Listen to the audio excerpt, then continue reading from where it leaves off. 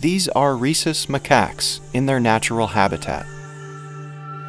This is a Rhesus macaque imprisoned in a government laboratory. Monkeys his age normally explore new territories and make new friends in other troops. Instead, an experimenter dictates his entire life and the lives of other monkeys. They're isolated in metal cages and show signs that they're in extreme psychological distress. They never got to know their families. They never got to wrestle and play with other young macaques. They know that they're trapped, and even though they've never known freedom, it's driving them insane.